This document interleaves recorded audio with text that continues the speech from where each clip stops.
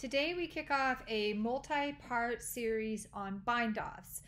While Mom didn't leave behind video footage on bind-offs like she did cast-ons, we have a lot of information about bind-offs in our classroom archives, much that she created. There's some from me too.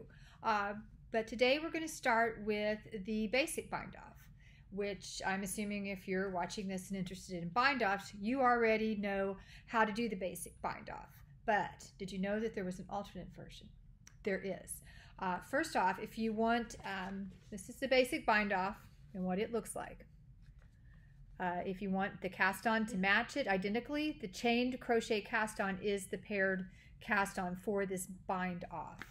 But with the alternate version, it's great if you ever have difficulty maybe getting consistency in stitch size. There is a version that you work with a crochet hook.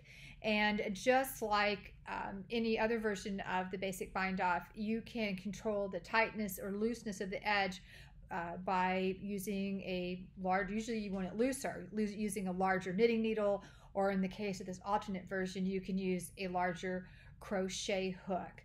So here is how you do the alternate basic bind-off.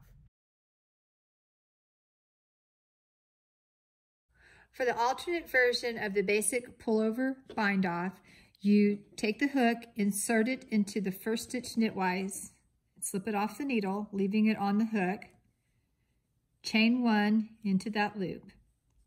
You then go into the next stitch knitwise, slip it off onto the hook, yarn over hook, pull through both. Insert knitwise into the next stitch, take it off the needle, yarn over hook, pull through both. You just keep doing this all along the row.